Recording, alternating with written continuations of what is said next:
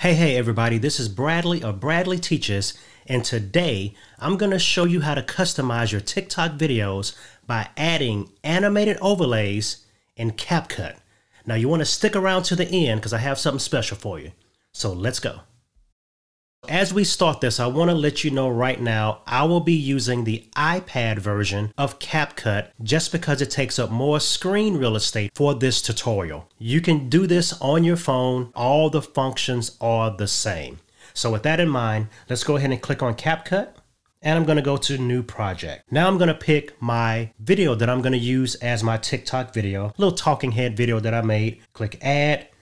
And there we are. Now what you want to make sure of before you add your overlay is that this white line that you see here is lined up at the beginning of your video, because that's going to be the alignment spot or the on spot for your overlay to show. So with the line in the proper position, I'm going to go ahead and click on Overlay.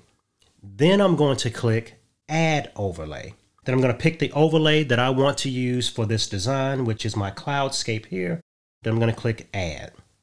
The overlay automatically comes in highlighted, which lets you know that you can manipulate it now. But what you want to do is you want to touch your screen with 2 fingers in a pinching formation, but you're going to click that area and pull your fingers apart to scale it up. When you see the white outline, that lets you know that it's snapped to the edges proportionally and fills your screen. So here's a quirk of CapCut you have to watch out for. As you see here now, the overlay is highlighted. You want to click anywhere on your screen to turn off the highlight. Then you want to click back on the overlay again. And now you get to see a new navigation bar at the bottom of options. So now what I want to do is I want to select Splice. And for this design, I need to select Lighten.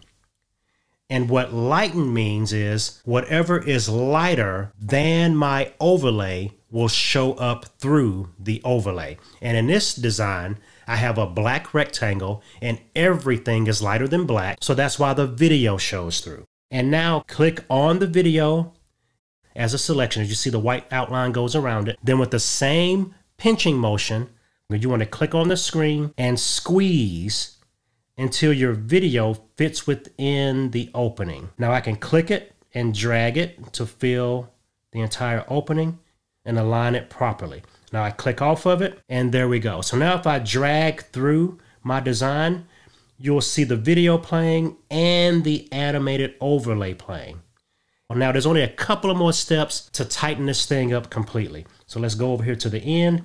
And now CapCut has a defaulted design as an end cap. You want to click at the end of your video. Now I want to delete that.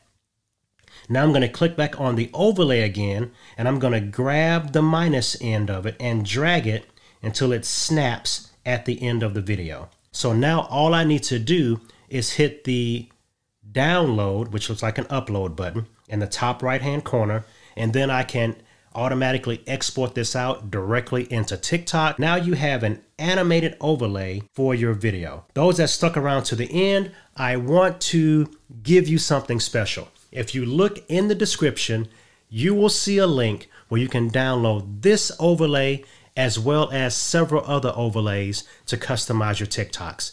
Enjoy them and come back and see my next video. See y'all later. Bye-bye.